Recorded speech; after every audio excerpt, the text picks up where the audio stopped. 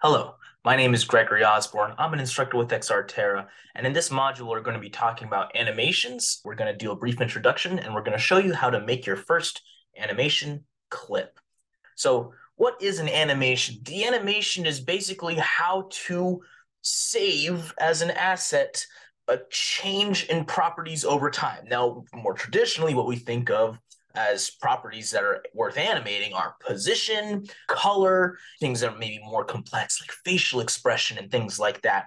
All of these are animated. There's different dimensions of animating. You can animate 2D characters with like images and sprites, or you can animate 3D objects. And for a lot of the 3D animation, the actual assets, like the models that you use and animate, will often be animated outside of Unity. So, for example, in a free software like Maya or Blender. But you can use Unity's built-in animation system to accomplish, let's say, small tasks that, animating how a character runs and walks would be difficult. But animating something to turn off and on, or to move up and down, or to perform short movements is something that you don't have to outsource to a completely different program. You can do that from within Unity itself. So let's go ahead and take a look at how Unity actually handles animation in its animation system. So the most basic building block of any animation is going to be an animation clip.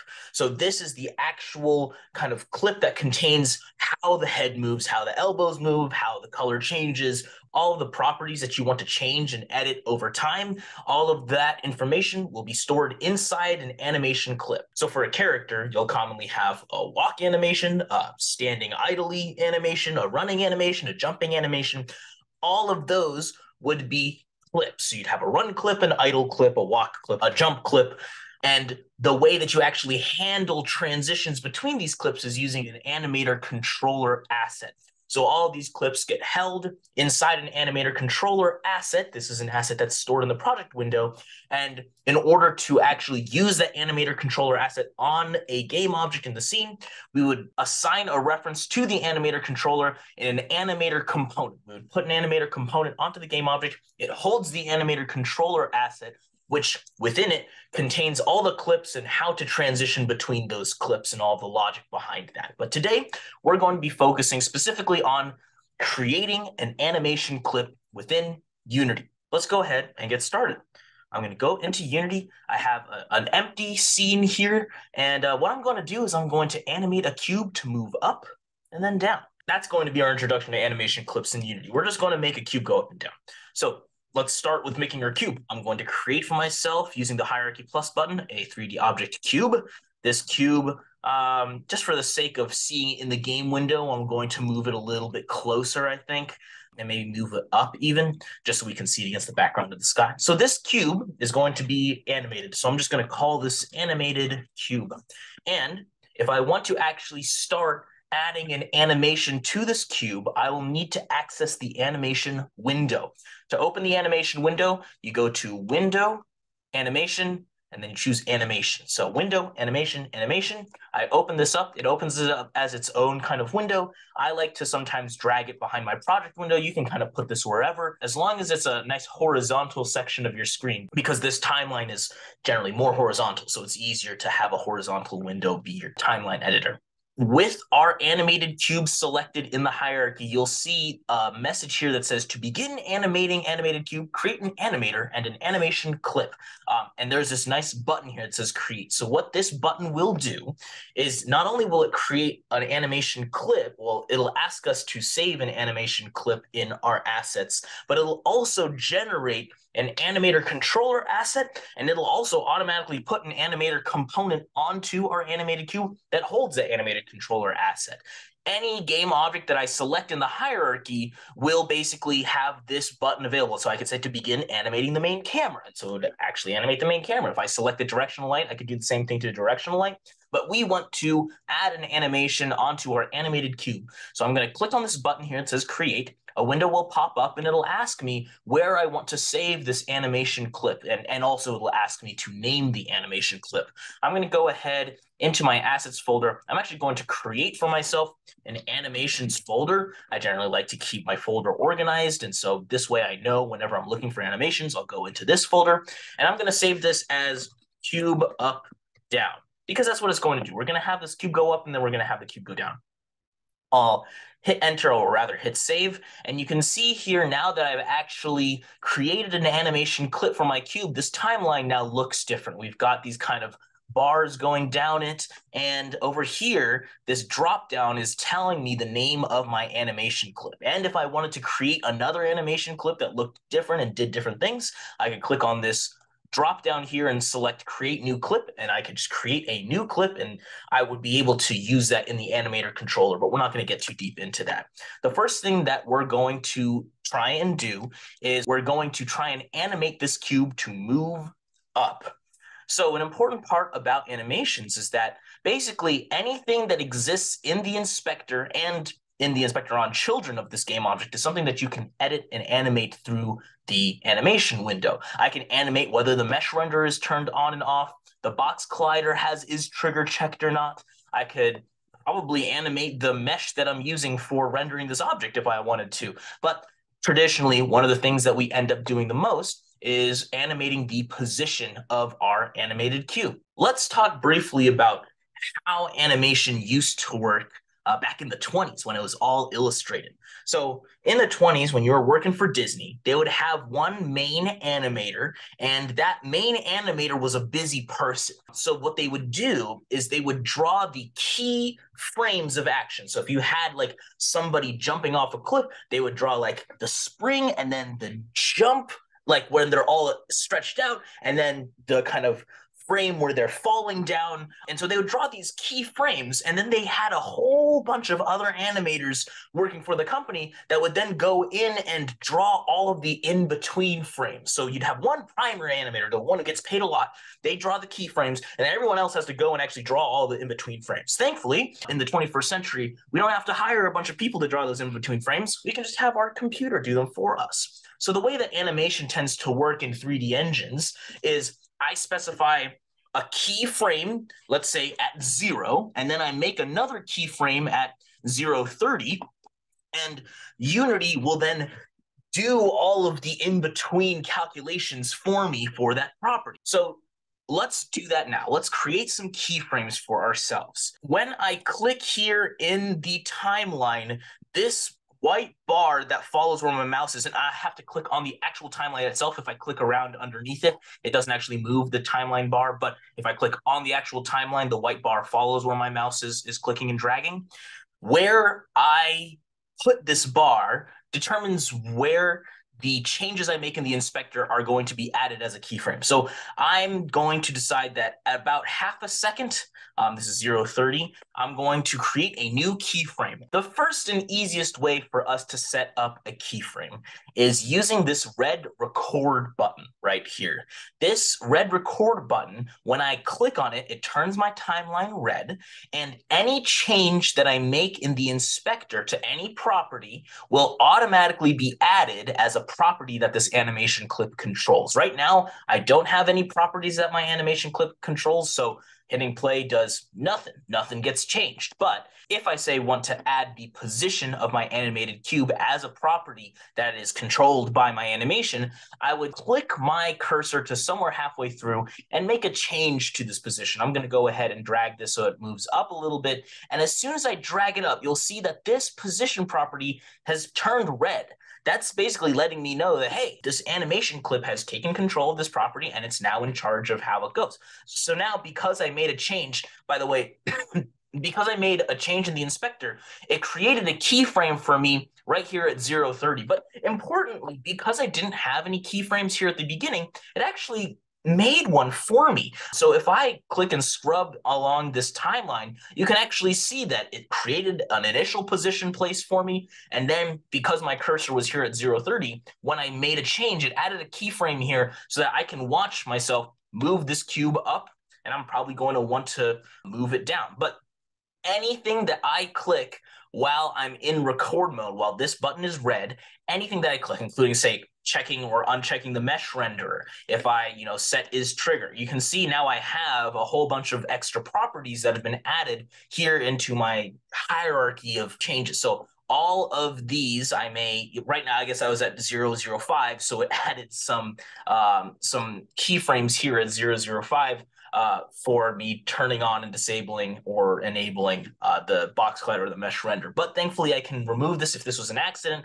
I can right-click on it, and I can say remove property, right-click on the mesh render, and remove that property. And we just go back to having our position being animated. So that's one way to make a change is just click somewhere on the timeline, make sure you're in record mode, and then make a change to the inspector. Another way is outside of record mode. If I want to be a little bit more careful and I want to test things out, for example, let's say I want to make my cube go, I don't know, let's have it go swing to the left a little bit. Right now, you'll notice that instead of being red or blue, my position is brown. What that means is that if I was to click somewhere else on the timeline, these changes would be lost. Anything that's brown is something that, like, this is different from the animation clip, but you haven't saved it to the animation clip. So as soon as I click someplace else, that cube snaps back to where the animation clip believes it should be at that point, right? As wherever I move my timeline, the animation clip is in charge of this property because I have the animation open. And as soon as I make a change here, it's like, oh, this is different from what our animation clip says. It highlights it in brown. And if I want to make this a part of my animation, then I can make all the changes I want in the inspector. Once I've made all the changes in the inspector that I want, I go over to the animation window and I hover over this diamond button that has a plus sign next to it. And when you hover over it, it says add keyframe. When I click on this add keyframe button, it creates a new keyframe for me here with all of the properties that I've set in the inspector changed as part of this keyframe. So now when I kind of play my animation, it'll go up and then kind of snap to the left, which is kind of an interesting motion. So we've created for ourselves a new keyframe here. And I think just for the sake of completion, let's make this thing move in a triangle. In order to get the starting position to be placed at the end of my animation clip, I can actually select these keyframes by clicking and dragging with the mouse. And when I let go, any keyframes that are inside this box will be highlighted blue. So let's say I want to highlight the very first keyframe. I can hit Control-C to copy it. I don't think I can actually right-click on it to do that. I think you have to select with the mouse and hit Control-C. And then I can click on the mouse somewhere else on the timeline, and I can hit Control-V to paste that keyframe. And so now what should happen is throughout this animation, it basically moves up, it moves left, and then it returns to its original position because I basically just copied the initial condition as the final condition of the animation. Another thing that I can do when I select these animation keyframes is I can actually move them so that they stretch out for over a longer period of time or a shorter period of time. Right now, this is what the animation looks like. It has a weird little kind of jerk there. If I wanted to, I can actually select this keyframe and drag it over to the side to make it a little bit less of a jerk over to the side. I can also select all of these keyframes, and when I select multiple keyframes, I get these two blue bars that appear on the far edges of these keyframes. And when I hover my mouse over them, I get this arrow that points in left and right in both directions. So what I can do when I have this arrow is I can actually drag this out to stretch out how long these keyframes have between them. So I can make this whole animation last over the course of, I guess, 3.5 seconds. Or if I wanted to, I can make it all happen within 1 second, real fast. As much as I kind of want to kind of drag these around, oh my God, that's super fast. Let's maybe make it, I don't know, I kind of like having it be at 2 seconds. I think that's a reasonable amount of time for this animation clip to happen. You may notice as we kind of move our cube around, these keyframes, we're not animating linearly between them, right? We kind of like slow down as we approach the top and we slow down as we approach this area. Like every keyframe here, it kind of feels like we're smoothly moving into it. And that's actually part of what Unity does to your animation clip in order to make it look nicer when you're just kind of setting things up. So how does Unity control those curves of how fast the cube is moving between keyframes? Well, if you look at the bottom of the animation window, there's 2 sections. Right now, we're in the dope sheet. The dope sheet is where you can see all of these diamonds displayed on your timeline, and these diamonds kind of represent, here are the keyframes that your animation relies on. If I want to take a closer look at the actual curves that Unity is drawing for me between these keyframes, then I can select this section down here that says curves. And here you can actually see a visual representation of the curves that Unity is drawing for me. You can actually see the X, Y, and Z axes separated out here. So the Y axis is this green one, and you can see it's not linear. It actually has, like, you can see the slope at 0 is flat, and then it kind of slowly increases, and as it approaches its top, it kind of flattens out. If I really, really wanted this to be like super linear and triangular, I can select any one of these keyframes, and all of these little dots that I'm clicking on here represent keyframe positions. And each dot has these handles on it that I can use to define the slope through that position. So for example, if I wanted to like increase the slope so I can make this cube kind of overshoot where I had the keyframe and then come back down, I can actually grab one of these handles and drag it down, and you can see it's actually changing the slope through this line. And when I hit play, you'll see that this cube kind of shoots up way higher than it did before. And also that because the slope is so steep, it doesn't actually go directly left. It actually kind of gets bent back. But as I adjust this handle, it adjusts how the line goes through this point on the animation. And I can do something kind of similar with the x-axis if I wanted. I can change the handles of, like, you know, how hard it snaps back. So you can also double click on anywhere on this line essentially to create a new keyframe. So I can make this thing wobble as it goes up instead of going up smoothly. And I can adjust things on my animation using this curve section instead of using the dope sheet section. You can actually directly edit the values of these points. If I right click on this point, I can say edit key, and I can actually directly input a value that I want at that location or at that point in time. I can say, in fact, not a value of 5.71, I want a value of 20, and now I can see that my animation now stretches all the way up to 20 instead of what it was before, which was like 5.5 or whatever. Now when I hit play, this cube really goes up before it goes anywhere. Yeah, this you know, we can do some really fun stuff with this animation using curves or using the dope sheet in order to understand kind of how things are moving in our animation clip. So right now we have an interesting animation clip. That's going to be everything for this module on actually creating an animation clip. In the next couple of modules about animation, we're going to talk about how to actually transition between clips. And then later, for those who are into C#, we'll talk about how to trigger animations and properties through code. But for now, this has been making an animation clip in Unity. We'll see you in the next modules. Thank you for watching.